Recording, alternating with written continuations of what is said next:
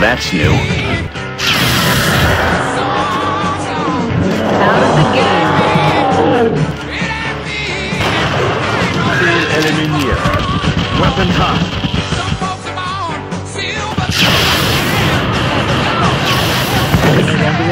The only good bug is a dead bug. I'd say we found the source of our infestation, but nothing you've got on hand is going to be enough for this one. What we need is an airstrike. Incorrect. The only thing I came here for is to farm some juicy XP.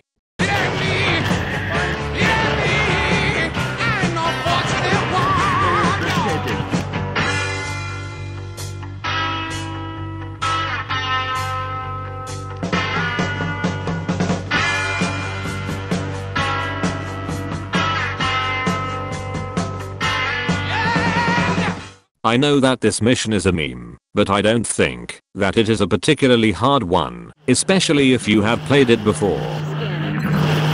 In Long War, there is usually one thin man pod beside the chrysalids, which can complicate things, but this time, they decided to take a day off, fortunately for me. I can't say I've ever seen an operation go that smoothly. Excellent work, Commander. The following missions were also very successful. I can't believe you've done this. He's dead. We nailed it, Commander. Matilda, our Swedish sniper, got a really unique build. And our favorite domestic terrorists got their ass whooped really hard on their first mission.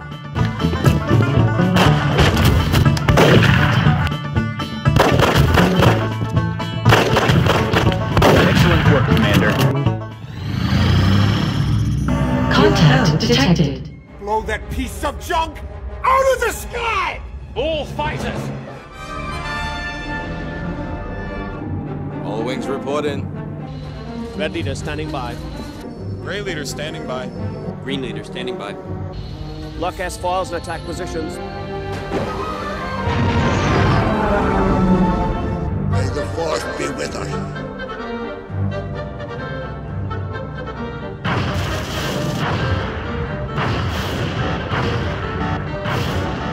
We lost the bubble.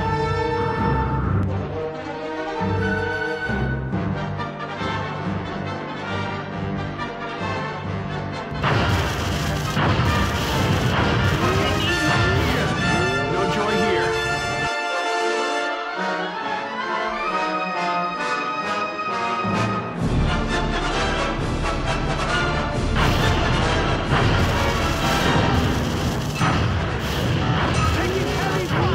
Disengaging.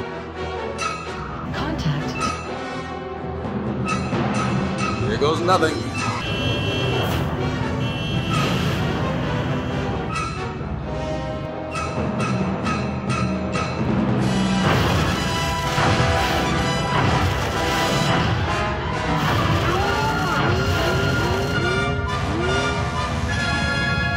That was too close. After flawlessly clearing the crash site, Another one down. Good work, Commander. I can finally research this UFO variant, so hopefully, in the future, I don't have to use all of my fighter jets just to shoot down one raider. And we are at the end of the month, which means it is satellite time.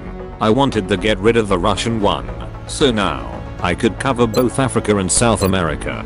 That raider that I have just shot down could have done it maybe, but I decided that in the long run, I get more value out of a downed raider than a temporary satellite coverage, and I wouldn't be able to protect both continents properly anyways. So, I believe I made the right decision when I went for the social credit grind instead.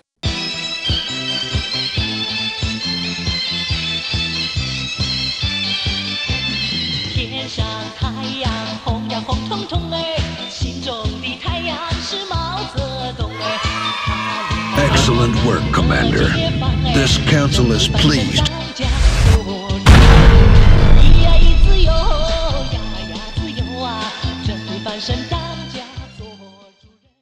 Now that I have the Asian bonus, which gives me discount on the Foundry projects, I will try to get all the expensive ones to maximize the effect. But I have to wait a week for that.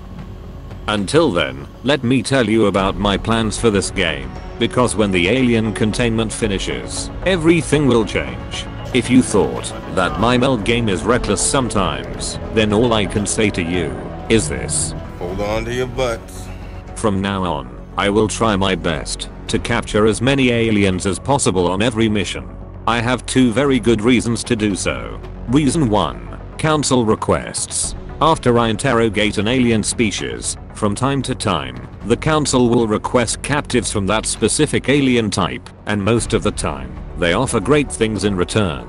And reason number 2. Plasma weapons. When you capture an alien with the arc thrower, the weapon it uses doesn't self-destruct, and we get it at the end of the mission.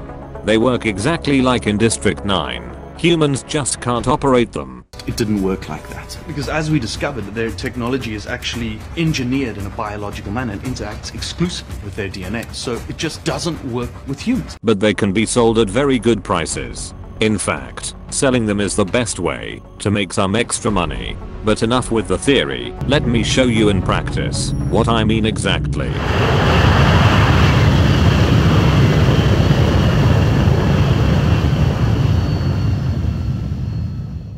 Aye aye, Commander. Enemy troops!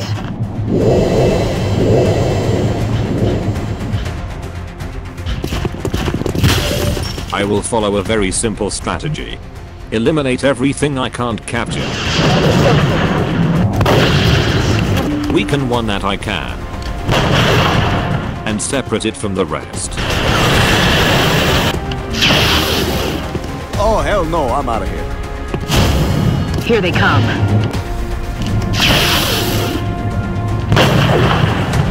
I'm not very happy to see more squids, but at least I have brought BD.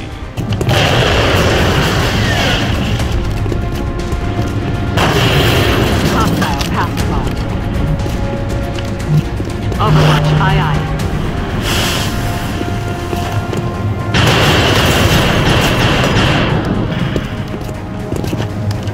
I'm taking heavy fire over here!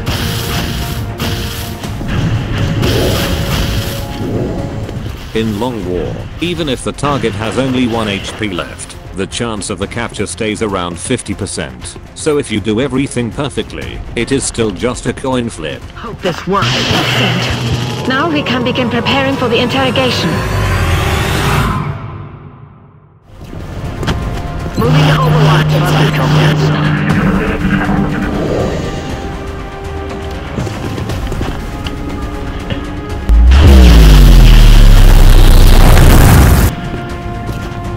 I'll get him this time. I'm glad that the other thin man ran away, because now I can attempt another capture. Suppressing fire.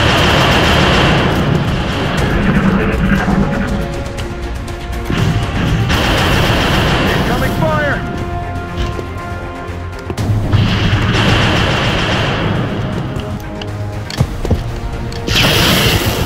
Perfect.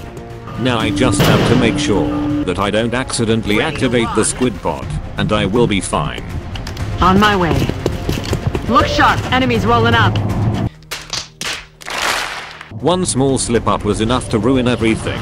When I moved there, I was thinking about it like this. The Seekers are there, and my closest soldier to them is here. So theoretically, I should be safe within this line. But when I moved to this position, I have revealed a completely new angle, which gave line of sight to them. But now, let's assess the situation. I have already reloaded with my arc thrower lady, and her position is easily flankable by each seeker. But Romaine, our tanky Swiss assault, might has a solution to all this. The close encounters and aggression ability, coupled with Raj's command, might just be enough to take down the 2 closest seekers.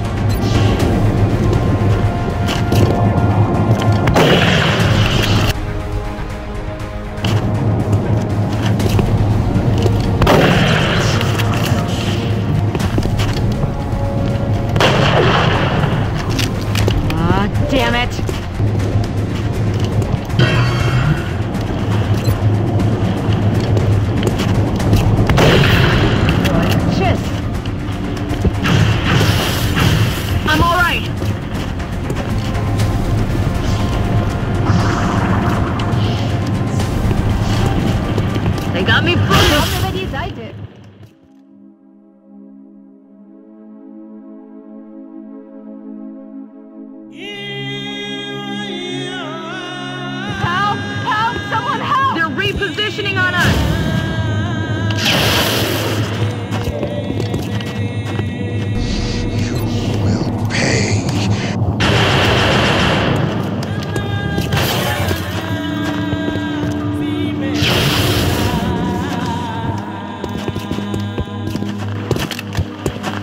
say goodnight. Tell the doc we're bringing home a live one. Mission accomplished.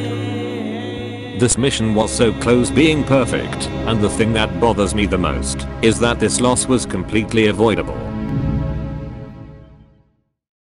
This is the part where this episode's title will make a lot more sense. I think you have noticed that I couldn't keep up even with the 2-week upload schedule. Let's just say that I was busy, and in the very little free time I had, I rather watched The Office. But the exam period is almost over, and I have enough time again to continue this series. The next episode will come out next year, with a brand new upload schedule that I call the Gandalf approach. Instead of a predetermined regularity, every new episode will come out when I finish editing it, so the new episode is never late. Nor is he early. He arrives precisely when he means to.